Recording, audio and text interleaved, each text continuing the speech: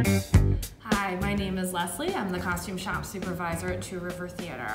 Today we wanted to take a little time to show you some pieces from our costume storage.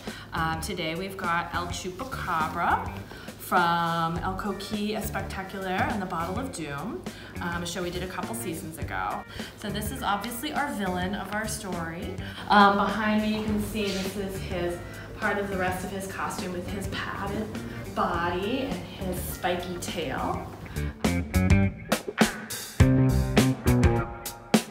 A little bit about how this mask was made. This mask originally was a dinosaur mask that we've really modified.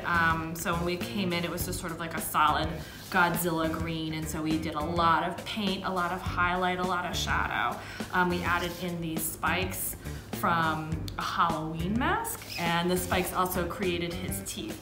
And to create that kind of extra texture, we built more spikes, the same that are on his tail, and then added extra little bits with caulking, the same kind of caulk that you use in your bathroom. Chupacabra has this neck cowl to kind of help conceal the rest of the actor's head and face and neck. And on the inside of him, you can see we have, yikes, there we go. We have this soft soccer helmet, like a goalie helmet that the whole thing is built on. The battery pack for his eyes, which is wired in. And at the time when we were doing this, we also had a space for a microphone pack to live, and then the mic wire went on the inside of the mask and ended up living in here close to the actor's mouth.